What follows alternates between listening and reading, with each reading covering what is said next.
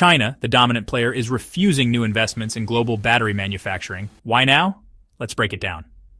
For years, China has been aggressively building its battery dominance, becoming the world's battery factory. But now, the game is changing. They're shifting their strategy, and the ripples are going to be felt across the globe. We're talking about the future of electric vehicles, renewable energy, and the entire tech landscape. So, buckle up, because this is going to be a deep dive. To understand this move, we need to talk about China's current position in the battery market. Right now, they're basically running the show. We're talking about a massive global market share in battery production, with companies like CATL and BYD leading the charge. These companies aren't just making batteries. They're innovating at a breakneck pace. They've been investing heavily in research and development, pushing the boundaries of battery technology. And it's not just about smartphones and laptops anymore. Lithium-ion batteries, the kind China excels at producing, are the heart of the EV revolution. They power everything from Teslas to Nissans to those electric buses you're starting to see in your city. But it goes beyond EVs. These batteries are also essential for storing renewable energy.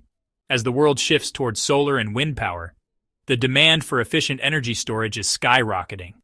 And guess who's been there to meet that demand? You got it, China. So, we're talking about a country that has strategically positioned itself at the center of two of the biggest technological shifts of our time: electric transportation and renewable energy. This dominance didn't happen overnight. It's the result of years of strategic planning, government support, and aggressive investment. But now, the game is changing, and the question on everyone's mind is why? Recently, we've started seeing signs that China is pumping the brakes on unfettered global battery expansion. There have been policy shifts, official announcements, and even whispers of tighter regulations, all pointing towards a more cautious approach. It's not a complete shutdown, but the days of throwing open the doors to massive foreign battery projects seem to be over. Instead, there's a growing emphasis on nurturing domestic innovation and keeping a tighter grip on the technologies they've worked so hard to develop. Think of it like this. Imagine you've spent years perfecting a secret recipe, and suddenly everyone wants a piece of the pie. You might start being a little more protective of your ingredients, right? That's kind of what's happening here. China is becoming more selective about who they partner with and where they allow their battery tech to flow. This shift is causing some serious head-scratching in the global market. Companies that were banking on China's open-door policy are now scrambling to adjust their strategies. Now, let's talk about the elephant in the room: geopolitics. We can't ignore the ongoing trade tensions between China and the West, particularly with the US and Europe. These trade wars have created an atmosphere of uncertainty and mistrust, and it's spilling over into the tech sector. Remember those export controls on critical battery materials we talked about earlier? Yeah, those are definitely playing a role here. See, China controls a significant portion of the world's lithium, cobalt, and other essential battery ingredients. By tightening the grip on these resources, they're essentially holding some powerful cards in the global tech game. Then there's the whole issue of Western countries trying to reduce their dependence on Chinese technology. Governments are starting to realize that relying so heavily on one country for such a crucial industry might not be the best idea, especially when that country is also a geopolitical rival. So you've got this perfect storm brewing: trade wars, tech rivalry, and a growing awareness of the strategic importance of batteries. All of these factors are feeding into China's decision to be more cautious about its global battery investments. So what does this all mean for the rest of the world? Well, it's definitely shaking things up. China's decision to limit global battery expansion has huge implications for the entire industry. First off, it throws a wrench in the plans for global battery manufacturing capacity.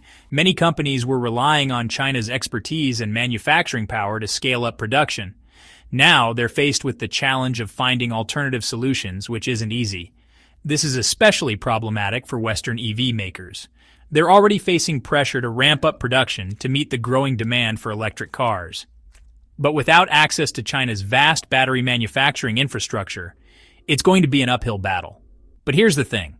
Every challenge also presents an opportunity. China's move could actually spark increased competition in other markets. As countries like the US, Japan, and South Korea sense an opening, they're likely to double down on their own battery initiatives. We could see a surge in investment, innovation, and maybe even some healthy competition to break China's grip on the market. Now, let's shift gears for a moment and talk about the environment. China has made a big deal about its commitment to tackling climate change, even setting ambitious goals to achieve carbon neutrality by 2060. But here's the catch. Becoming the world's battery supplier comes with a hefty environmental price tag. Mining and processing all those raw materials for batteries is energy-intensive and can have serious environmental consequences. So, China is facing a bit of a dilemma. They want to be seen as a leader in the fight against climate change, but they also want to maintain their dominance in a crucial industry that, let's face it, isn't exactly known for its environmental friendliness. This is where we see policies promoting greener technologies and circular economies come into play. China is investing heavily in battery recycling programs and pushing for more sustainable mining practices. They're also pouring resources into developing next-generation battery technologies that rely less on rare earth minerals and have a smaller environmental footprint. With China taking a step back from global battery expansion, the door is wide open for other countries to step up their game.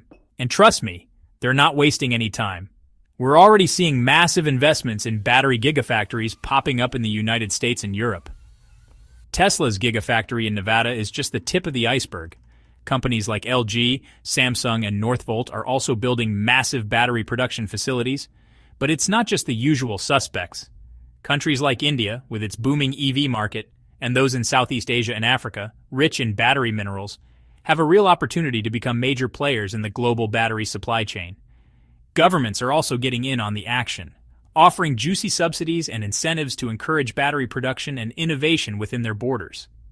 It's like a global battery arms race, and things are about to get very interesting. Now let's talk about everyone's favorite topic, money.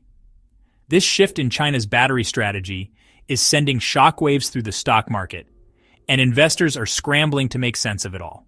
First off, it's important to remember that the EV and battery markets are deeply intertwined. So, any major shakeup in the battery industry is going to have a ripple effect on EV stocks.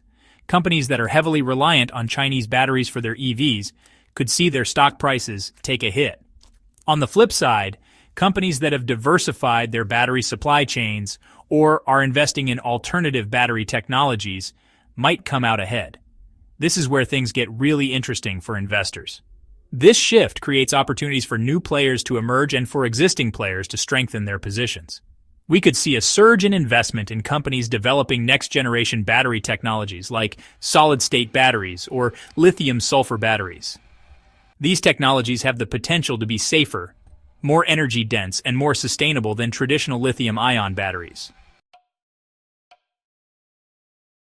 So what's the takeaway from all of this? Well, the battery world is changing, and China's decision to limit global battery expansion is a major turning point. For investors, understanding China's strategy is crucial. It's no longer enough to just look at the EV market. You need to understand the battery landscape, the geopolitical factors at play, and the technological advancements on the horizon. On a broader level, this situation highlights the importance of diversifying supply chains for global energy security. Relying too heavily on one country for such a crucial component of the future of energy is a risky proposition. The good news is that this shift is also creating opportunities for new players to emerge and for innovation to flourish. We're likely to see a more competitive and dynamic battery market, which ultimately benefits everyone. Thanks for watching. If you found this video insightful, don't forget to like, subscribe, and hit the bell icon for more updates. Share your thoughts in the comments below about how you think this will impact the future of the battery market. This is a conversation that's just getting started, and I'm curious to hear your perspectives. What other factors do you think are at play here? Which companies or countries do you think are best positioned to capitalize on this shift? Let me know in the comments, and let's keep the conversation going. See you in the next video.